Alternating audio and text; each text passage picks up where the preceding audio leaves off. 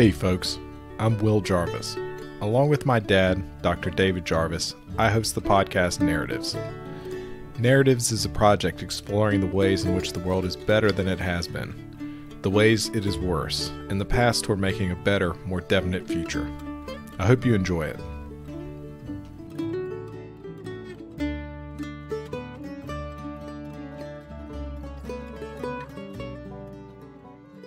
If you enjoyed this episode, please subscribe. You can get on our mailing list, find show notes, transcripts, as well as videos at narrativespodcast.com. Thanks. So, Pete, how are you doing tonight? I am terrific. How are you, Will? I'm doing great. And I want to say we have Cooper Williams here as well, my friend, who's a big fan of your work. Pete, I wanted you to just give us a really high-level overview of some of the things you're interested in your work. I know you're an economist at George Mason, and I've read quite a few of your books, and I've got some questions here, but I wanted you to give the kind of opener if you could. Sure. So I'm an economist at George Mason, and I am, I guess, a little bit hard to pin down in terms of the area of economics that I do. I kind of do, to be blunt, whatever strikes my fancy. And the things that strike my fancy, I think, are sometimes a little bit, weird, a little bit unusual. And that, makes it hard to say that I have a field. But I guess the closest thing to my field would probably be something like law and economics, or maybe property rights economics, new institutional economics. For me, what economics is about is it's an approach, it's a way of thinking.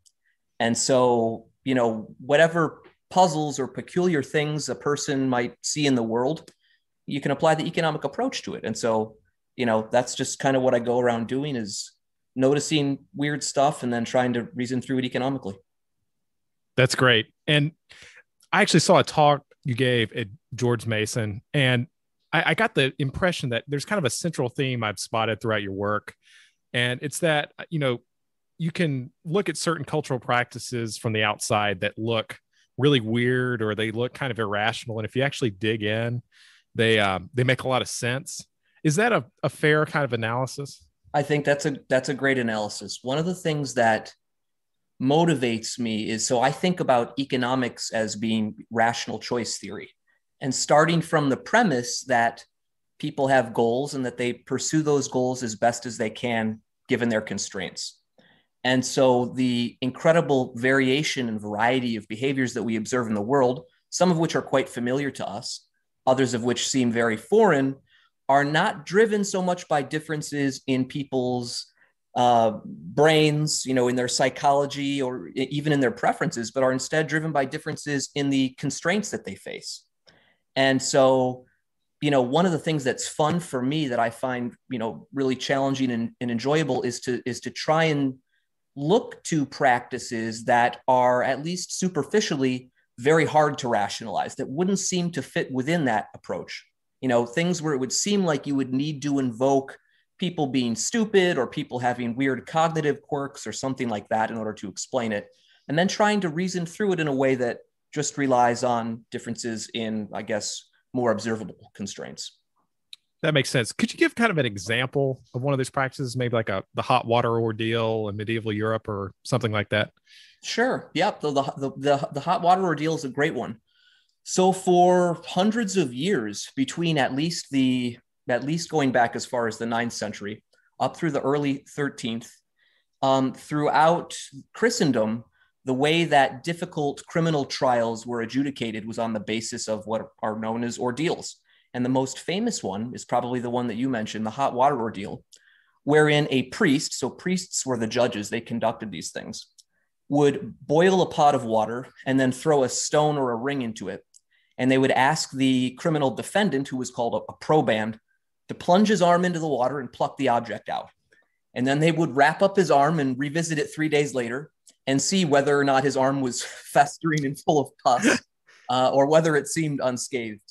And the idea, the what we would call superstition underlying this practice, was a religious belief called Judicium Dei, the judgment of God. And the idea was that God would make sure that the water didn't boil an innocent defendant, and in doing so, reveal his innocence to the court. And vice versa. If the defendant were guilty, he would let the water boil him, proving his guilt to the court. And so on the basis of the defendants of the proban's reaction to having plunged his arm into the boiling water, they determined his guilt or innocence. So that's how the hot iron ordeal worked. And the key to understanding it, so superficially, this is a very silly way of trying to determine whether or not accused criminals are guilty or innocent, because it would seem like everybody who plunges their arm into the boiling water is going to get boiled. Right. And so, we're just going to be convicting everybody left and right. But one of the puzzles, actually, if you look to the historical research on these things, is that the overwhelming majority of people who plunged their arm into the boiling water were in fact unscathed, which should give you a clue that something else was going on. Obviously, the water wasn't boiling, barring again a miracle of God. So I'm gonna take that explanation off the table. And so the question is, well, how does this work, and what's the deal with the people not getting scathed? And my thinking is really simple. It's just requires that we, as economists or people trying to understand the practice, put ourselves into the shoes of the people who were engaged in the practice.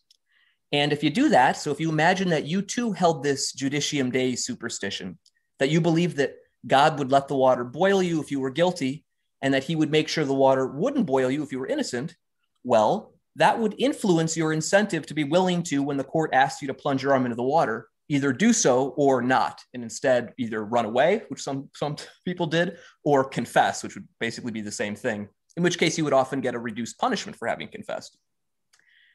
So what the incentive effect of this is, conditional on people's superstitious belief, right, is that only the innocent people will be willing to plunge their arm into the water because they expect to, have a cool, pleasant feeling and to be exonerated in the process. And so guilty people would instead run away or confess. So conditional on a defendant's willingness to undergo the ordeal, the priests who were administering it could infer their guilt or innocence correctly.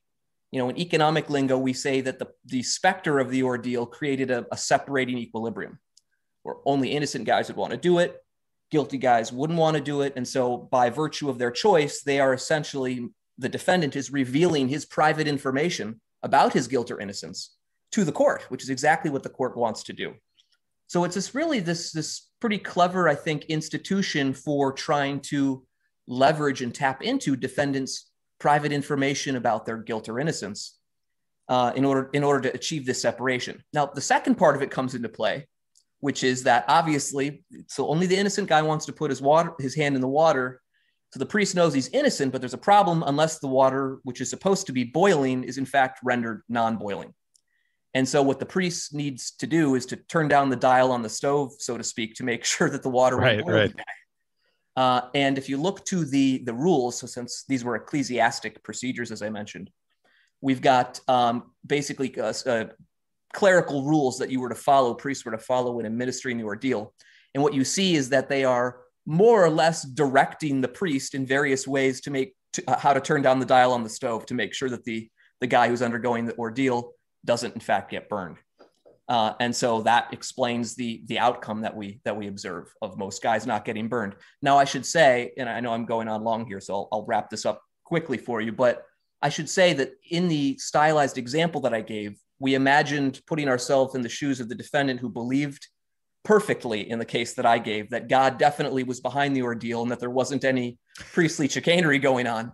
It turns out, though, that the system is quite robust, not perfectly so, but quite robust to skepticism.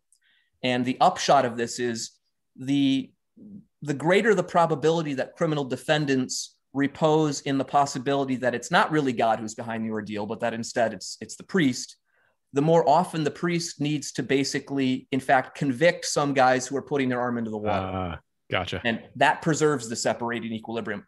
Excuse me. So in any event, that's how I think trial by ordeal actually functioned. That I really like that. And it actually, I had this idea after your talk while I was driving home. I was thinking about Tulloch spikes. You put a spike on the steering wheel. What if we installed Tulloch spikes on all cars, except there's some percentage of them that were real and fake, and you could, modulate that percentage judging by, so people would think if everyone thought they were real, everyone would drive much more safely than they presumably do. Yep. That's interesting. So should we be more skeptical than we are about changing or like criticizing traditional norms because of findings like this? I'll tell you what, I think yes, but that's a kind of, to my, perhaps warped mind, I think is an increasingly unpopular view today. My view is that this sort of reasoning, now the ordeals is just one example. I work on a lot of this different types of practices along similar lines. But the one thing that I've come away from is it sort of seems to point to a sort of conservatism in how we would think about norms, that they develop, even ones that look utterly dumb and barbaric on the surface. And that's the hard part, right? It's Right. easy when norms seem innocuous or when they perform obviously useful social functions, like, shaking hands or something, or smiling when you meet someone instead of spitting in their eye. uh, you know, but burning people, I mean, I should point out, or trial by ordeal is used today in contemporary Liberia, in at least half the country, in the rural parts of the country. Oh, wow. Their governmental system of justice is so corrupt and dysfunctional, and oftentimes simply inaccessible to the rural population, that they continue to rely on a customary mode of adjudication called sassywood, which takes a couple forms, just like medieval ordeals did. One of them is the classic, boiling pot of water or carrying a burning piece of iron, which was also used in the Middle Ages. But the sassywood one is actually a trial by poison ingestion. It takes its name from a sasswood tree, which has a poisonous substance in its bark. And a witch doctor or a community leader, an elder, mixes up this poisonous concoction and gives it to a criminal defendant. And it's the reaction that the criminal defendant has to imbibing the poison that determines his guilt or innocence. So it survives today. And one thing that you'll find if you look to UN documents, for example, on these practices, is that there's obvious tremendous hand wringing, right, going on about this. They're burning all these people that poisoned them. Exactly. That's bad. And I get it. I mean, I totally get it, obviously. But I think what we're missing here is two things. One is how this custom developed and has persisted for centuries, because it performs some socially useful function. At least that's how I think about it. And that's one reason why I think again, points to this kind of cultural conservatism, even with barbaric practices. The other thing that the hand-wringing misses is the constraints. So why in Liberia are they in fact relying on sassywood? Because they don't have well-functioning governmental courts, or otherwise for that matter. So, it kind of suggests that, at least in the short run, if you think about that as a limitation, in the long run, you might say what we need to do is to improve formal judicial institutions in Liberia. That's a separate issue, but okay, that's a reasonable response. But it tells you in the short run, if you eliminate sassywood, you're simply going to increase, if my argument is right anyway, if my thinking about it is correct, you're going to increase criminal activity. You're going to harm rural Liberians. Make things worse. Exactly, not help them. And so that's, again, that, kind of a first do no harm cultural conservatism type approach, I think, which says, maybe there's some wisdom in this thing that looks really dumb, which would be why people who aren't dumb have done it for so long. And maybe it exists because it's filling some hole that isn't otherwise filled. And so, yeah, that's how I think about it. I just want to jump in here. I still feel like there's some kind of tension between the stability of these practices and the flow of information. And that latter phrase is kind of coming from, I don't think you use the word flow of information, but you talk about information efficiency and the cost of information in your Logic is a Harsh Mistress essay. And I'm just curious about that, because it seems like if we, from a thickness perspective, right, if we're going to consistently apply a certain epistemic rule to improve the world as the good economists that we are, using just static analysis and, our limited perspective, then should we adopt a stance of, of questioning, of sort of deconstruction or something, of information that might be sort of hidden from us? Or should we be on the, or should we adopt some other norm that is more nuanced?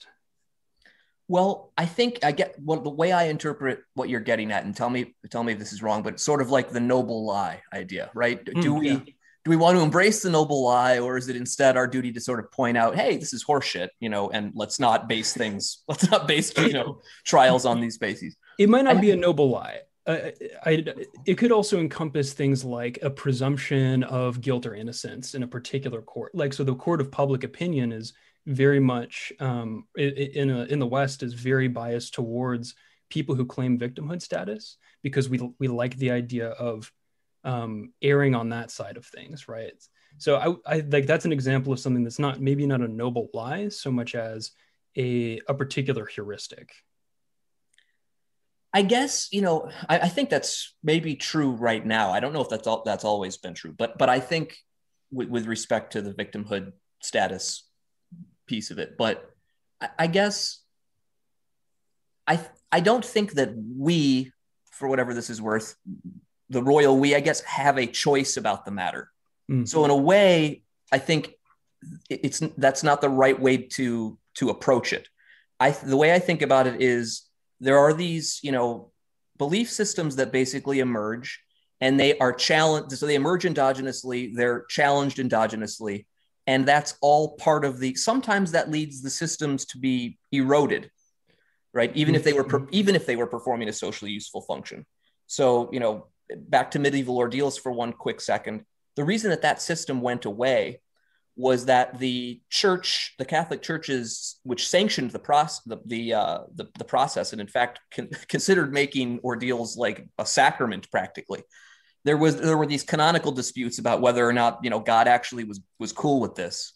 And in the end of this debate, they kind of decided, like, what, God doesn't like this. This is tempting God. We're not supposed to do it.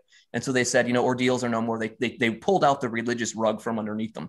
That caused the faith that the belief that was required to make them work to collapse. And so the system had to be abandoned. But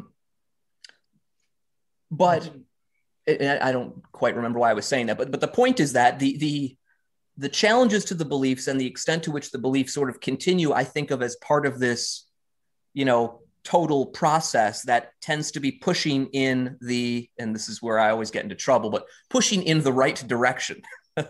And by the right direction, I mean the direction that kind of definitionally is sensible given all of the constraints at that moment in time.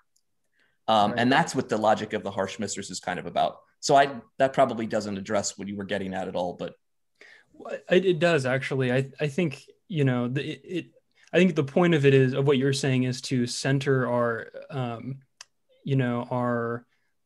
lack of understanding, or center our ignorance about the way that these processes emerge.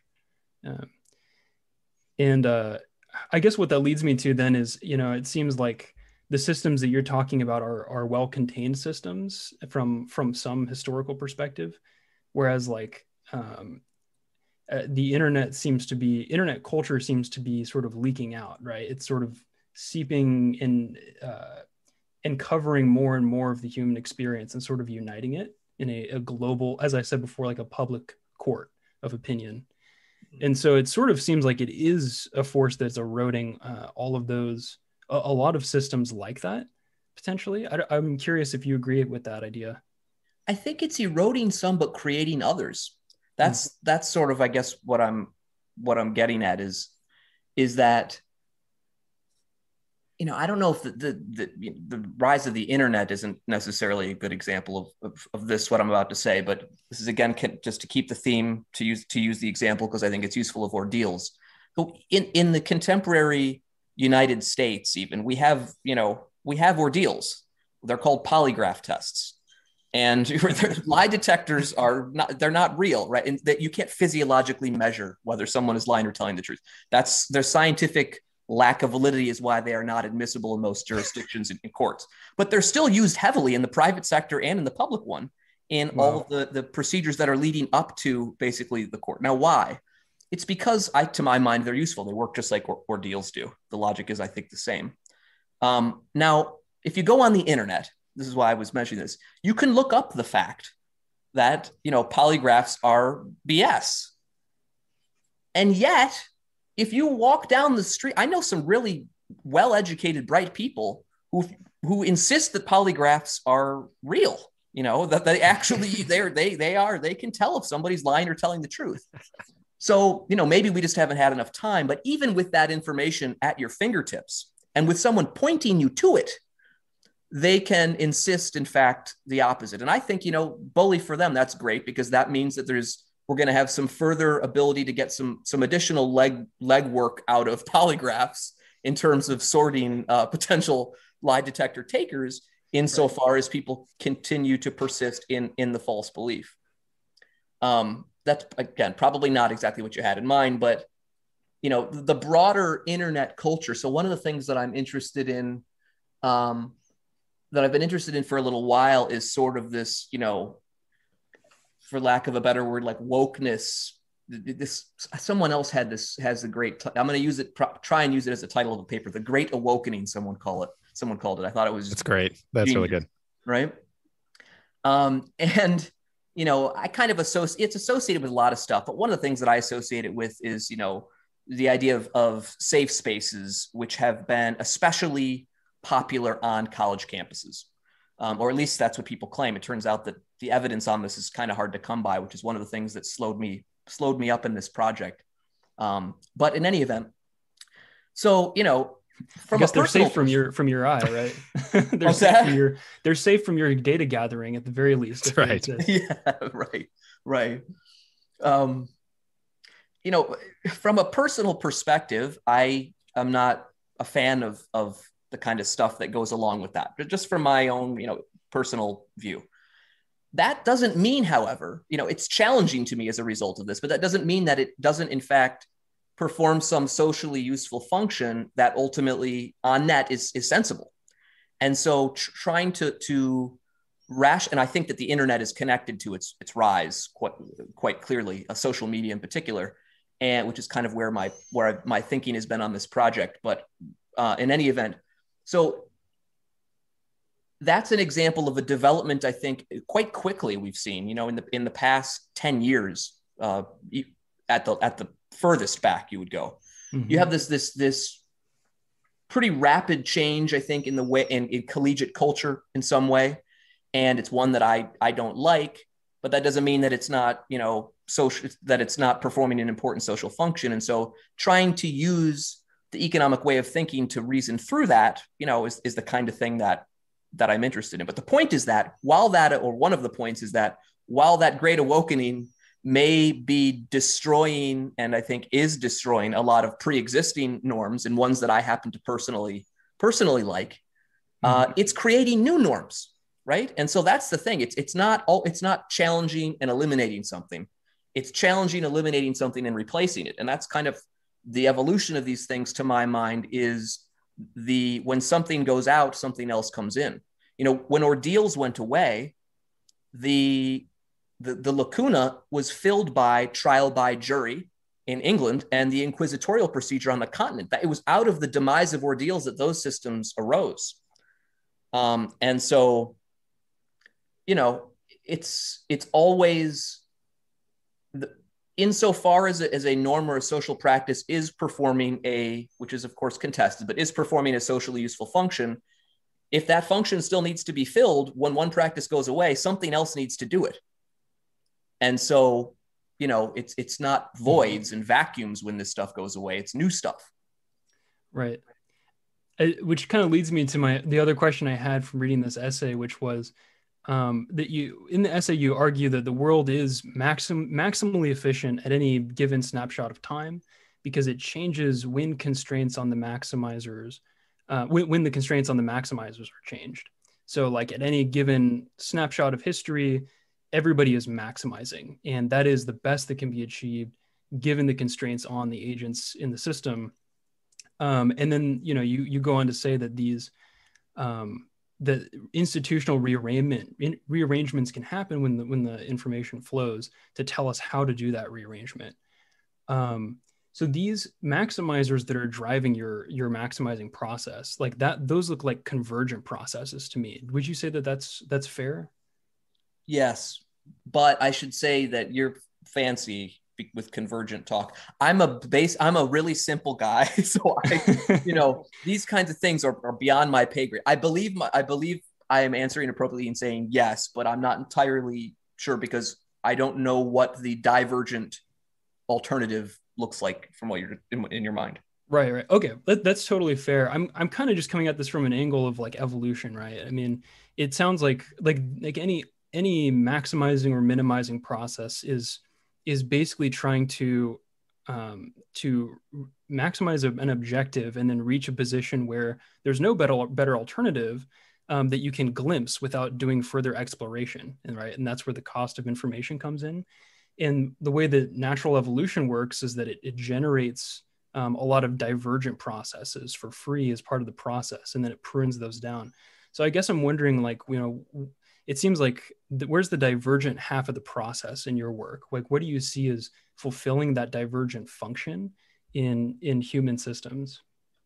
But so tell me more about give me an evolutionary analog. What's the divergent function, just so that I Sure. Yeah. So for example, so when cars were first invented, you have one company who is you have a couple of companies who are innovating in that space, and they proliferate a bunch of different ideas about what a car should look like, and then some of them are more fit or less fit to the environment. And so some of those companies are going to go away, and that's the market process at work, is creatively destroying and replacing those cars, the best car in that cohort with whatever is the next best car. So like in evolution, the analogy would be speciation, and then a changing environment means that some of those species die off, and specifically the genes that lead to fitness are proliferated. So basically, the point of this is that evolution doesn't converge to just like one boring thing that just survives everywhere. You get all this other extra fancy stuff along with the algae and the fungi. Yeah, I mean, I guess to my mind, the reason that all institutions don't look the same is because constraints vary across space and time, right? Mm-hmm. So that's just, I think, in your setup, but that's just a difference in environment. To my mind, that is the only thing that accounts for, well, to my mind, analytically, the way we ought to approach it is that's the only thing that we're allowing to vary, to explain the variation in practice. Gotcha. The process that you described, the market process that you described, and the actual evolutionary analog are yes, broadly, certainly how I think about the evolution, I suppose, of institutions. You still have, as we were sort of saying a moment ago, you have institutions that emerge, I think, to perform some function, and they are fit to that environment, right? They reflect the constraints of that environment. But those what are the constraints? So the things that are given for one environment, right, or for one set of people, are choice variables for other people. And right. So ultimately that constraint can change. There are things obviously exogenous to the analysis. And when that changes, what is fit changes because the environment changes. And so things tend to move again, shift around in such a way that they are now appropriate to the new environment. What is underlying all of that is the assumption. So it's the premise. I'm not claiming to evidence it in any way, of that individuals maximize. That premise I take to be the starting point of economics. It's what defines economic analysis to my mind. And so it's the hardcore, if you will. It's not something that I question. It's my assumption going in. And I understand, and this is a little bit of far afield probably, but behavioral economics, of course, is sort of all the rage nowadays. And that means a lot of different things to a lot of different people. But one of the things that it means to some of the people who are the most important in that literature is that it is challenging the assumption of maximization. And to the extent that it is doing that, it is, to my mind, even though it's presented as not a radical alternative to economics, it is a radical, I don't think it's an alternative, but it's a radical challenge to economics. So maybe that's not neither here nor there, but that's sort of how I think about it. No, that makes sense. Yeah. Great. So, Pete, we're just talking about institutions, and I had this question. This is a little bit of redirection here, but how could pirates cooperate or coordinate without some kind of higher formal authority? Great question. So, yeah, I mean, to me, Caribbean pirates, which I've studied a bit, are fascinating for a couple of different reasons. But the thing that I thought was the most fascinating about them from the outset was simply that they existed, right? So, I mean, if you take the traditional kind of Hobbesian, perspective on things, you have these people who are devoting themselves to theft and violence as a way of living. They obviously can't appeal to government to produce cooperation to make sure that they don't steal and behave violently toward one another internally, given that they're criminals. And so you'd think the whole thing would never get off the ground. And by the whole thing, I mean pirate crews. And this was crucial for piracy because unlike other kinds of criminality, not all, but many kinds of criminality, like pickpocketing, that's a one-man show. At least in principle, you can do that by yourself. You can burglarize homes by yourself. You can't successfully overcome a 200-ton merchant ship by yourself. You can't operate a pirate ship by yourself. You need to work together as a team. And so, you have this problem of team cooperation that exists in legitimate firms. But on top of that, you've layered this social problem because pirate crews, in addition to being profit maximizing firms, were also little floating societies. I mean, the guys lived together in addition to working together for months at a time at sea. And so you have to be able to govern the workplace environment and the sort of social environment, for lack of a better term, along with it, all without the ability to rely on the state to do so.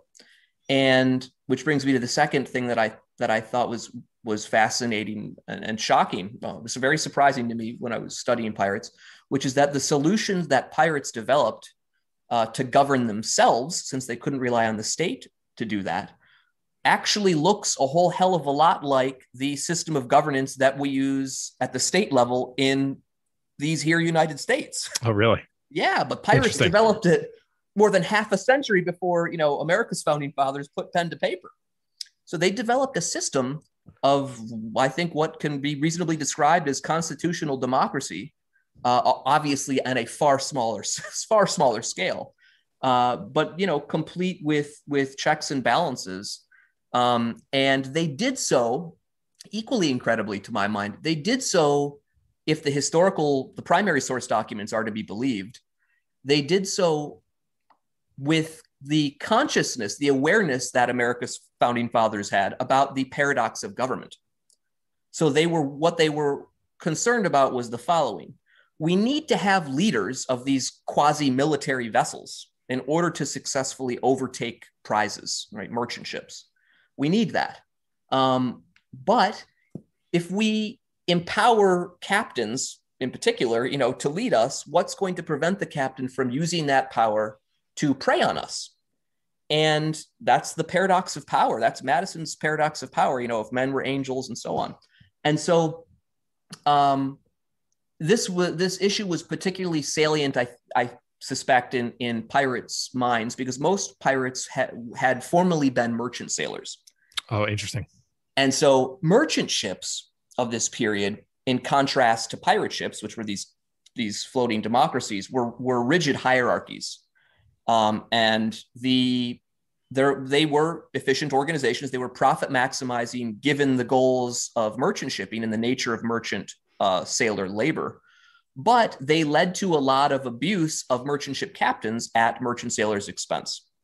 And so, in fact, that's what led some merchant sailors to actually turn to piracy. They would mutiny and then turn that ship around and aim it at a prize. And that's not how all of them became pirates, but that's how many of them became pirates. So they developed a system of constitutional democracy. That's hence the pirate code. You see in the Pirates of the Caribbean movie franchise and on Black Sails. I don't know if you've seen that show. It was on Showtime or HBO for a while. Anyway, that's a lot of stuff that you see in pirate fiction is, fiction. but that's the real deal. They actually had these codes. They seem to have quite stringently followed them. And in my estimation, that was crucially responsible for their ability to be as successful as they were. And they were wildly successful in one dimension, which is you could make as a pirate in one successful voyage what it would take a decade or two to earn as a merchant sailor. The downside was that piracy obviously was very risky. Now, so was merchant shipping, okay?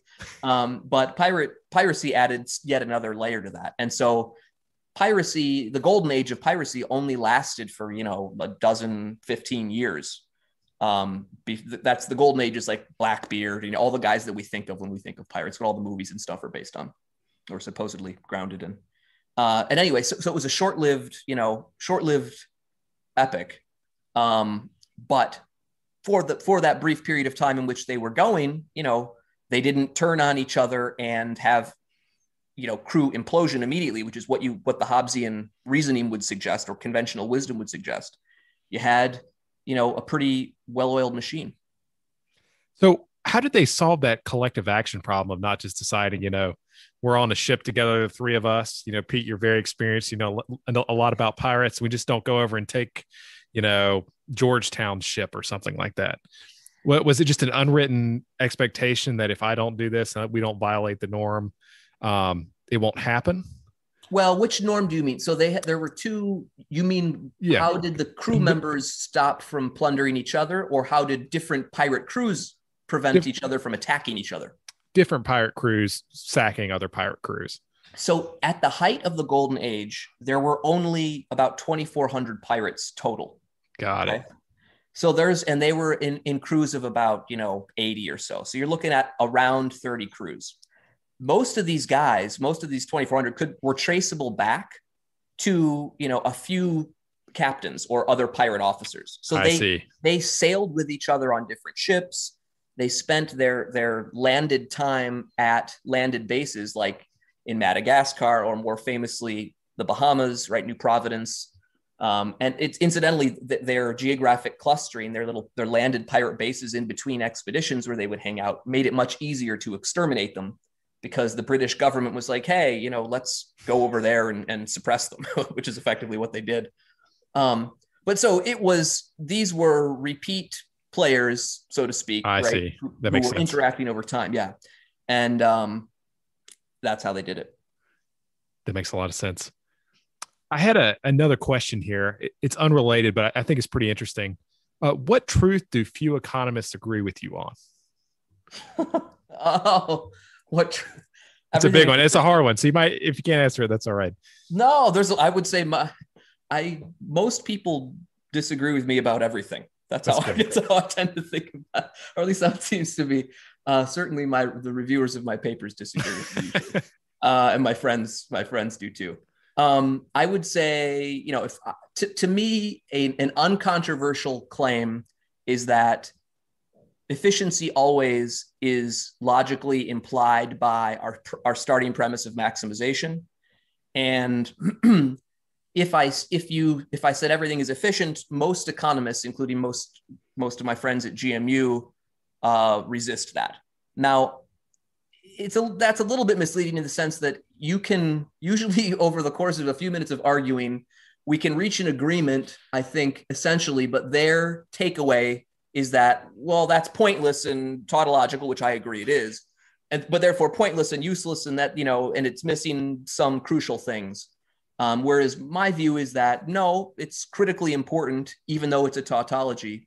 And part of its critical importance is that it frames the way that we approach economic problems, and how we think about our job as an economist, but also, and then how we analyze actual phenomena. So I think it's quite important. But I would say that's, certainly one that comes to mind, or closely almost the same thing. My position is that all behavior is rational, which is really just a different way of saying that everyone maximizes. Most people think that that's wrong. Most economists are not libertarians, and that's a little bit of a different ball game, of course, because it's not, libertarianism is not a science, it's a worldview, right? My libertarianism is informed by the science of economics, but you still have to take this, you still have to take a whole bunch of normative judgments and then combine that with the science of economics, I think, to get to an economic type libertarianism. And so many economists, I think, are definitely not on board with that, but that may be more a function of a disagreement on the values, on the ends, than they are on the science. Now, having said that, and that was Milton Friedman's view, incidentally, having said that, I think that is actually eroding a bit. I think that economists, there's increasing disagreement at the level of the science. And part of that, I think, is because we have lost the common core, that maximization that I was saying. That's one of the, I think, neglected costs of where things have gone, is that we have different starting premises. And so the science, the logical deductions thereof are going to lead us to different places. That's just on the theory side, right? I mean, there's also another thing that has, of course, contributed to this enormously, is that empirical work in economics is much more important and much more possible and much more relied upon than was historically, simply because we're able to do it now much more cheaply. And so that look at the debates about the effect of the minimum wage on its disemployment effects, right? Economists can debate that now in a way that, I don't know, 70 years ago, it probably wouldn't have made sense to debate it, because prior to lots of an increasing number of empirical studies on the issue, it was simple. And given that people had this core belief in, to my mind, maximization, it was like, well, look, demand curve slope downwards. Right. So here's going to be an effect, right? That's what this simple model says. And there was agreement about that simple model. To my mind, and this goes back to tautologies and so on, and why I think they're important.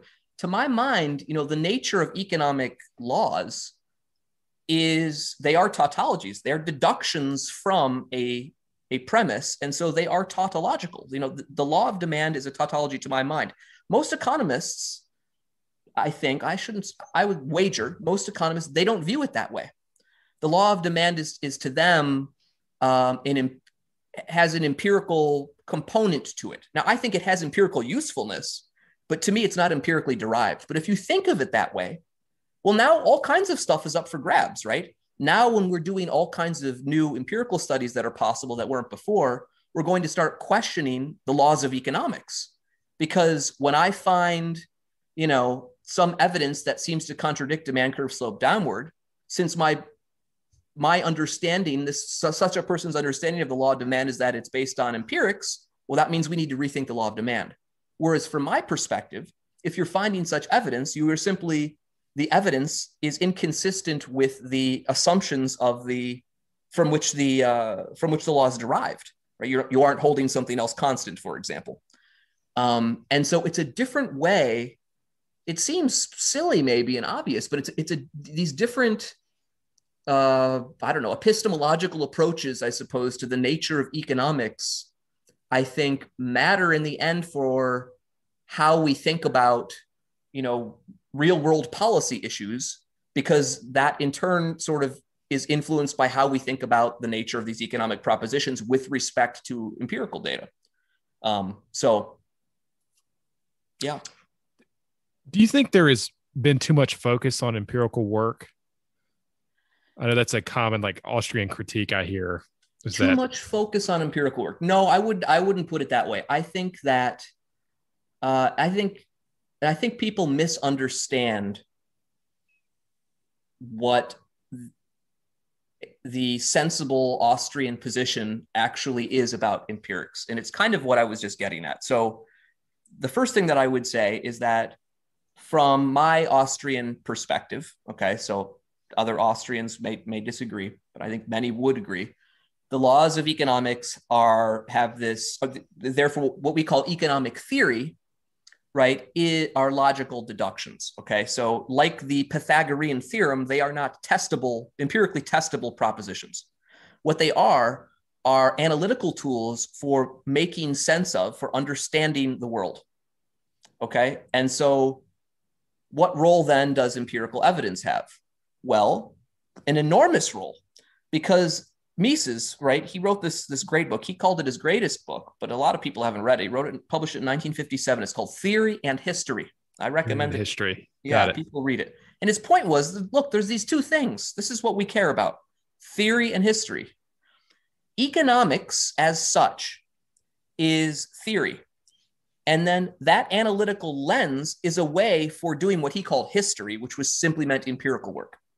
Okay, it's our lens. So the whole point, this is how important empirics are. The whole point of doing theory is so that you can do history. Okay, so we're always doing too little history, too little empirical work in some sense. Okay, but empirical work, and here's where there's a little bit of nuance, doesn't have to mean econometrics. It can mean econometrics. Okay, there's nothing wrong with econometrics. No sensible Austrian denies the usefulness, the tremendous usefulness in many cases of econometrics. But that is not the only type of empirical work that is available. And quantitative data upon which econometric analysis is based is not the only type of data that we can use. It's not the only, in some cases, quantitative data aren't available to evaluate, to interrogate a particular piece of history, right? An empirical phenomenon.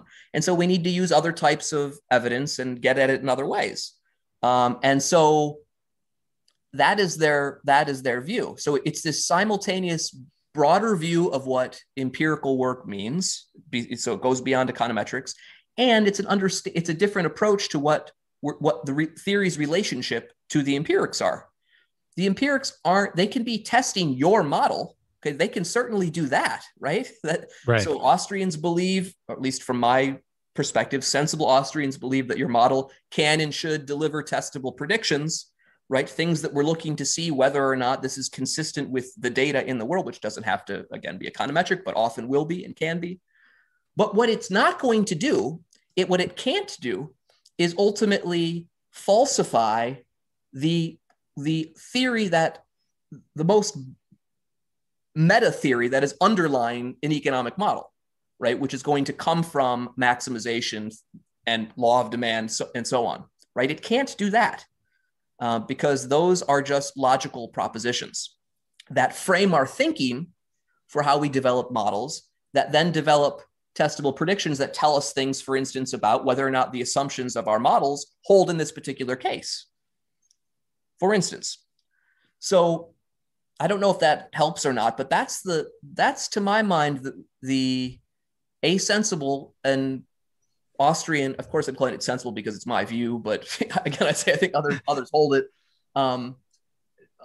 Approach to empirics. So it's not doing too much. I think a common and, to my mind, reasonable critique is that oftentimes, if you define empirical work strictly as econometrics, okay, then there's going to be some pushback. So they would, I don't think that that's right. And I think many Austrians don't think that that's right. If you say that that's the only way to do empirical work, there's going to be disagreement. If you say it's the only useful way to do empirical work, there's going to be disagreement. And if you construe what the empirical exercise is doing at odds with what I described, then there would be pushback. The other thing which is closely connected to that is that because of our increased ability, so it's both a simultaneous increased focus on identification, which in econometric analysis, and our ability to have access to increasing amounts of data and to perform such analysis more cheaply. There has, as a consequence of that, been in part what I've recognized as a growth among younger economists of the belief that econometrics is economics. And no, to my mind, it's not. So there would be another disagreement. To my mind, economics is the theory part, right? Got it. Econometrics is a statistical analysis. Okay, so statistics are statistics. They're great. Yay. We need to use them, but they are not the economic piece. You can have an economic study, an economic analysis without any econometric analysis, without any empirical analysis, in fact, whatsoever. whether it's qualitative data or quantitative data. But you can't have an economic analysis, regardless of what the nature of your empirical component is, without the economic theory piece of it. So, that, I think that idea is foreign. It's not really talked about a lot, but I think it's foreign, at least implicitly, to a lot of some younger economists that I come into contact with, who I think conceive of economics essentially as econometrics. And that, I think, is mistaken. So it's not about don't do econometrics or don't do empirical work. That's crazy, to my mind. But it recognizing the importance of something, at the same time, you want to understand how its correct relationship to this other thing, which is what we are actually, to my mind, should be trained in. As economists, it's the first and most crucial emphasis is on the economic approach. It's on that theory side, because that's the lens, that's going to determine the types of data that we collect and the way that we analyze, how we interpret what we're finding in the data, whatever the nature of those data are. So these are kind of tools to explore the theory, then, is a good way to model it.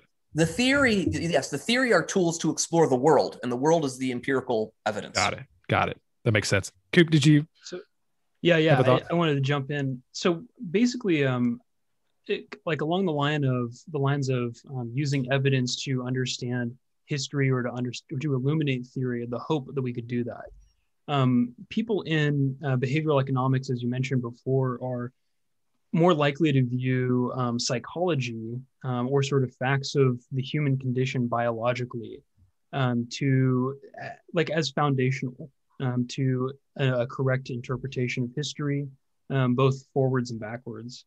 So I guess my question is twofold. Like, what do you think are the biggest problems with trying to use those insights from behavioral economics to make yourself more rational? And what would you say to someone who views psychology as more foundational than the laws of economics? Well, man, I mean, it's so what would I would say to them? Nothing other than, good on you. It's not me. It's not my approach.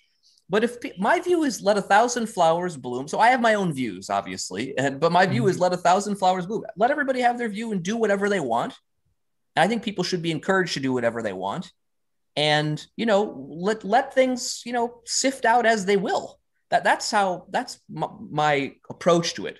The reason that I personally don't think that psychology is useful in economics is because, well, partly this is just I don't want to call it taste, but I don't know what else to call it. But it sort of is. It's what is a see, social scientists, again, people get fancy with stuff. Social science, to my mind, in the end, involves there's like a gut level for each different scientist or consumer of the science that sort of like, what is a compelling type of argument or explanation to me? Okay. And I don't think we can really adjudicate between those. People pretend like we can, but in my experience, we basically can't. I find compelling answers to puzzles, to trying to understand the empirical world, ones that are arrived at that follow the very rigid and narrow rules of the traditional orthodox economic approach. Now, if you said, well, why do you find that most compelling? I can come up with a couple of reasons. Like one of them that I would say is that it feels rigorous to me, not in the, snotty mathematical way that some people use the term rigorous, at least in economics, to my mind, but in the way that it basically gives very few, I think, degrees of freedom to the researcher. It says, look, in the end, the economic approach says there's just this one thing. There's constraints. It can move in and out. So like think about the budget line moving further out or closer to the origin, and it can pivot, okay, relative prices. Everything needs to be explained by virtue of that. That's what it says. So those are pretty strict rules.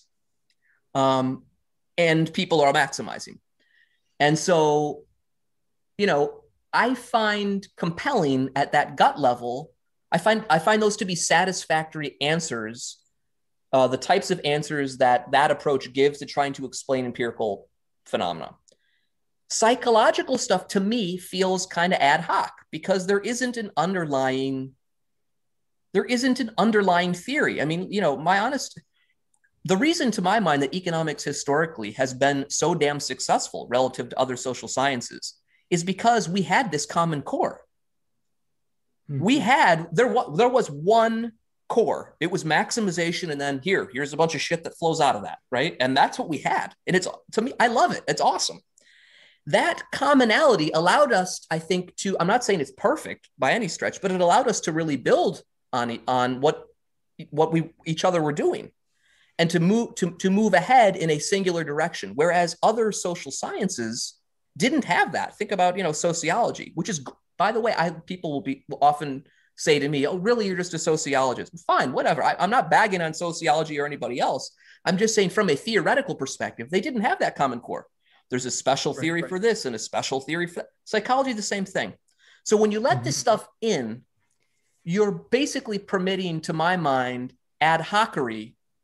You're using it as an appendage within the economic approach to get yourself out of a tight spot, to explain something where the orthodox tools, it's like, how could we possibly explain this without invoking, and then pick your favorite cognitive bias, for instance, right? To me, that's not compelling. Now, one counter to that is that people will say, but it's empirically validated. We showed in the lab that the guy really did hold onto the mug for longer than the endowment of it's. I don't find any of that stuff compelling. I really don't. That's just at my gut level. To me, it feels like we're making stuff up. But what do I know? I'm just a guy. So that's the gut level thing. And I think that's my honest answer, is that at some level, what different social sciences are doing is saying, here are the rules of what count as an acceptable explanation for some thing that we're observing in the world. Okay, so we're all trying to observe the same stuff if we're all looking at the same world. Right. And they have different rules. What's that? Right, and trying to do causal inference. Yes. Yep. So these different rules basically, are the different types of explanations that the different disciplines provide. And some of them are more appealing to some people than others. So, I have nowadays increasingly, I'll have students in classes, and they'll say, but what about this psychological? There's a competing psychological explanation. And, a lot of times it depends on the particular case, but a lot of times it's like, that could be, I don't know. To me, that's not a compelling way to answer it. I don't find that satisfying. It doesn't seem plausible to me. It feels ad hoc, but that's going to vary across people. So I'm reminded of one of your quotes from this paper, which is economics has no laws of motion. And I really liked that because it's sort of like, I don't know, it encapsulates a lot of things. But the people that we're describing here, psychologists, are trying to have laws of motion. Would you agree that social science has no laws of motion? Oh man, you ask hard questions. I think, look, I consider this is what I don't want to say these things. I sound like a jerk, and it's really just my opinion on stuff. So to me, social science is economics. Okay. I think so that's the only approach that speaks to me. So I just want to stick to, and that's really the only approach that I am even, I wouldn't say that I'm competent in that approach either, but I'm slightly more competent in the economic approach than I would be in other ones. So I'm not in a good position to, to comment, but. That's fair. Yeah. Okay.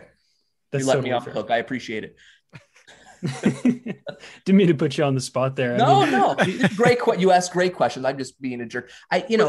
With all this stuff, I love talking about this stuff with people, but I always worry because I think, I'm always just offering obviously my view, but I think my view is right.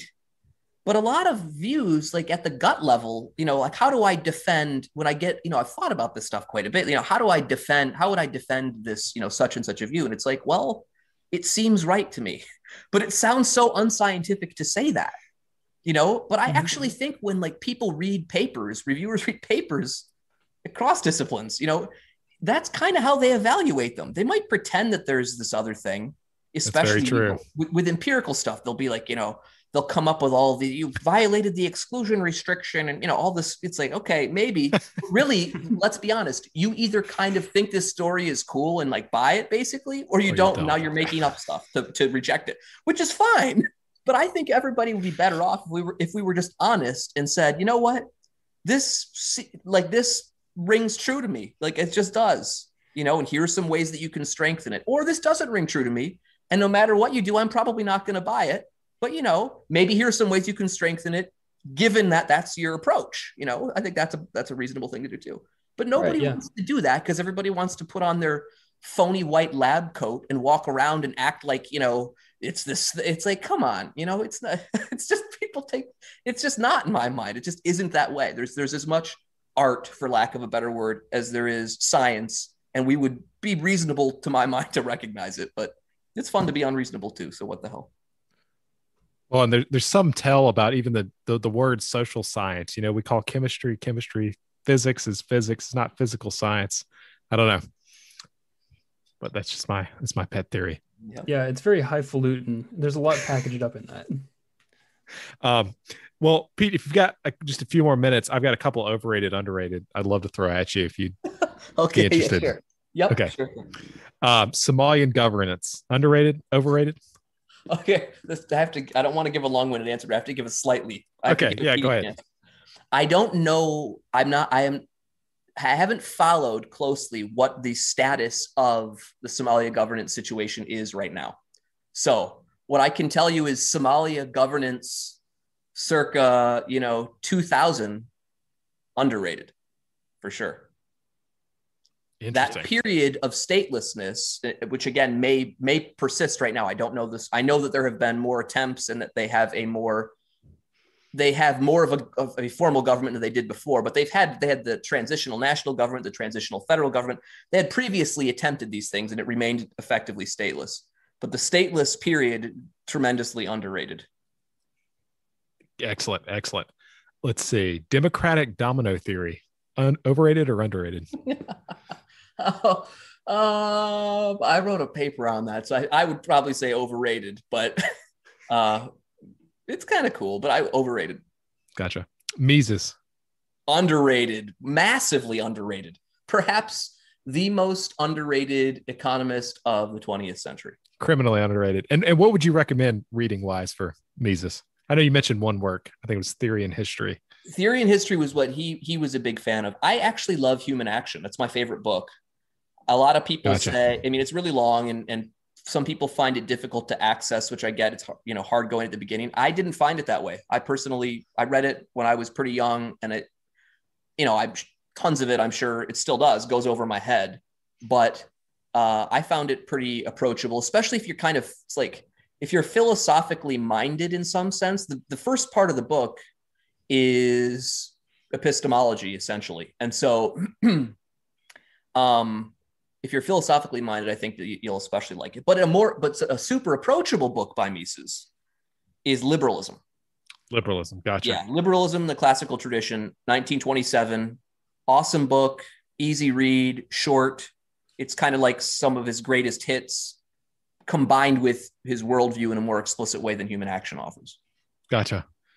Related, Hayek, overrated, underrated? Oh, you're going to kill me on this. Okay, so I have two answers to this.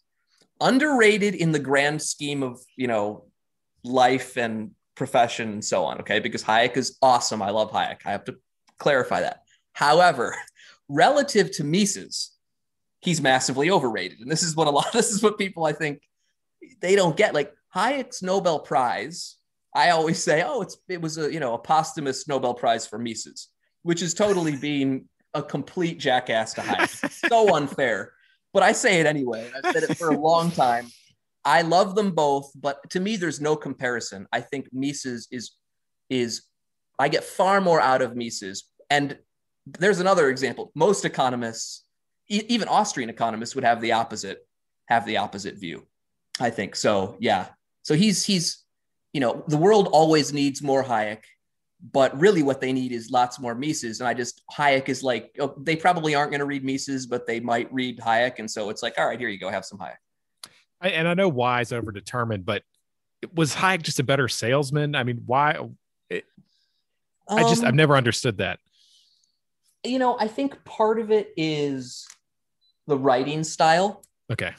Gotcha. I think part of it is that. Part of it is the so this is related to the writing style, the personality difference. Oh yeah. Hayek, you could read Hayek.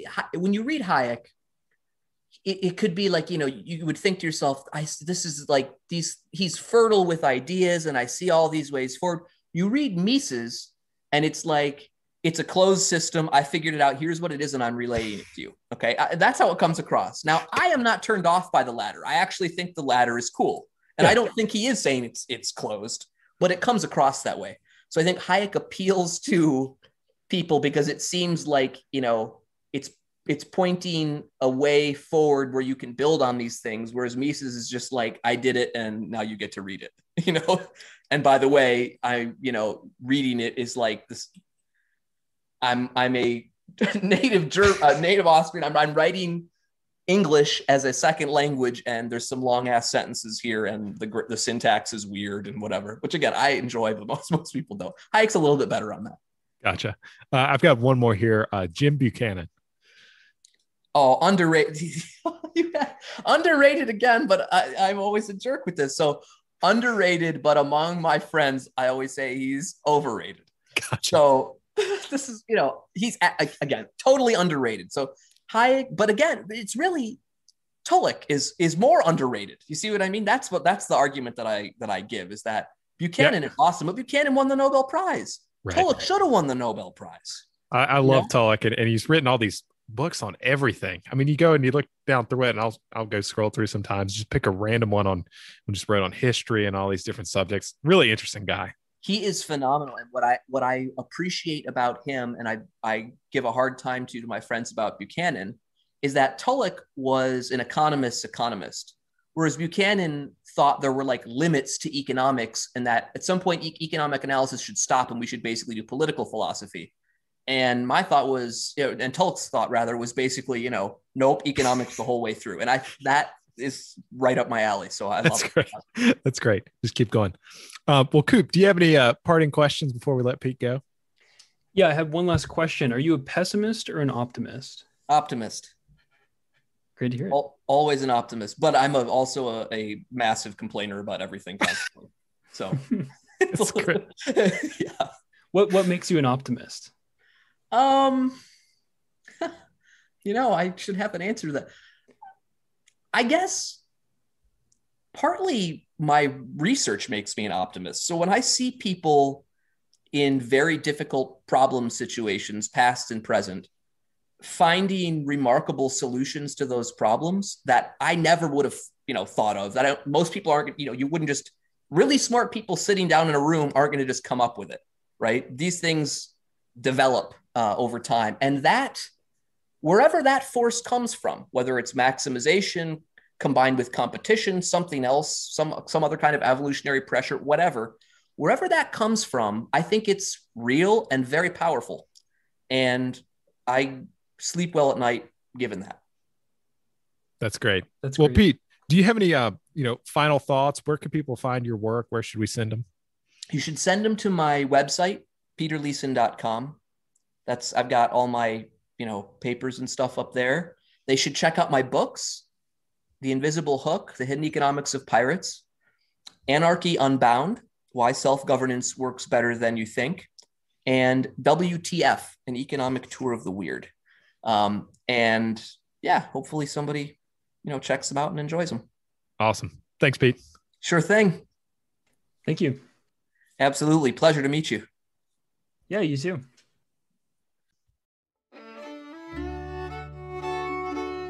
Well, that's our show for today. I'm Will Jarvis.